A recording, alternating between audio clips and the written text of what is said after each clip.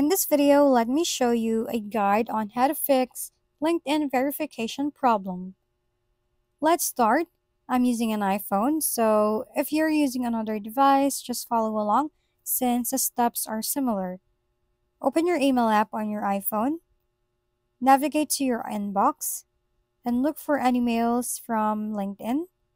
If you don't see it, might as well check your spam or junk folder as the email may have mistakenly filtered.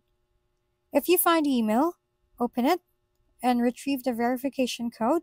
If you can still find it, try to check and fix internet connection and email settings. Go to your settings and navigate to your Wi-Fi. Ensure your iPhone is connected to the internet. Check Wi-Fi or cellular data settings. If using Wi-Fi, try disconnecting and reconnecting to the network. Next, check if your email app is set up correctly. Go to Settings, then go to Mail. Next, go to Accounts. Ensure your email account is listed and configured properly. Consider refreshing the email app to see if new messages are coming through.